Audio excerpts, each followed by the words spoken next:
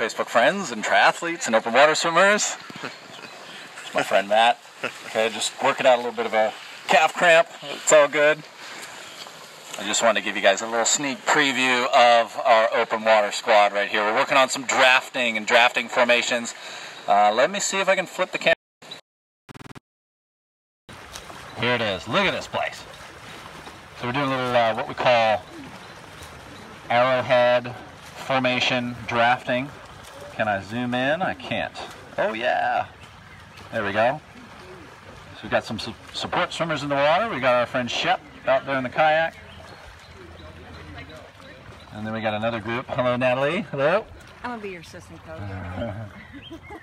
And then these guys getting ready to go. So we're forming some small groups here. They're going to form up in groups of 4 and form an arrowhead shape. Okay, so we're going to have one swimmer in the lead, another swimmer off to the side, another swimmer off to the other side, flanking the lead swimmer, and then one back and behind. So if you're getting your open water practice, drafting is a key skill for the open water. And believe it or not, in the sport of triathlon, it is legal in the water. So it's not legal to draft on the bike in triathlon, but in the water it's fair game. I'm going to flip the camera here real quick one more time just to show you these guys. There we go. So doing a decent job staying together. You can gain up to about a 30, close to 40% energy savings by drafting in behind another swimmer. All right. A lot of these folks are trying all this out for the very first time.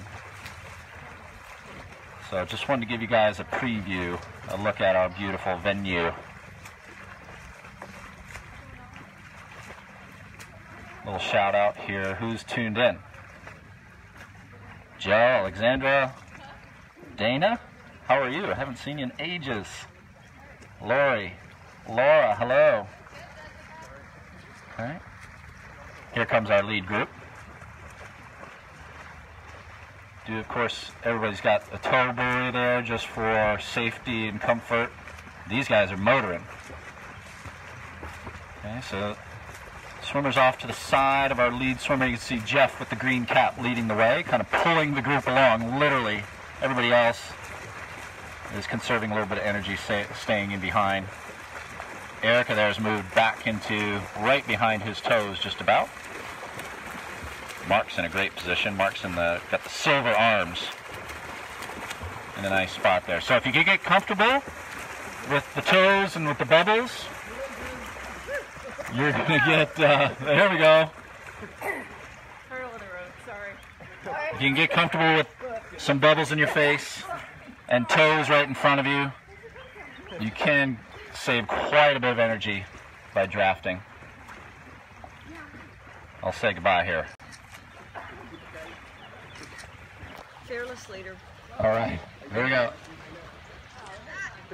A selfie, a selfie, selfie. All right, so thanks everybody for watching. So there's your tip. Get in the open water, grab some friends, practice some drafting formations, practice drafting. You can do that in line, one behind another, and there is a noticeable benefit to swimming in behind as long as you can get, swimming in behind another swimmer as long as you can get comfortable with the bubbles, the turbulence, and maybe somebody's toes just up in front of you, okay? So happy swimming this week from Paramount Estates. We'll see you soon.